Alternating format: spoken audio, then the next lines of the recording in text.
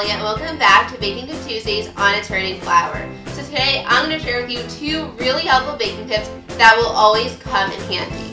So the first one is that when you're making a cake, make sure that you spray your cake pan with a non-stick baking spray so that your cake doesn't stick to the pan. And I know that many people recommend to use butter and flour, but in my opinion it doesn't always work. Sometimes if you don't butter a certain spot of your pan, your cake will stick and then your cake will end up being a flop. But if you use non-stick baking spray, you'll end up with a cake that comes right out of the pan every time. My second tip for you guys today is that make sure you line your cookie pans or cookie sheets with parchment paper.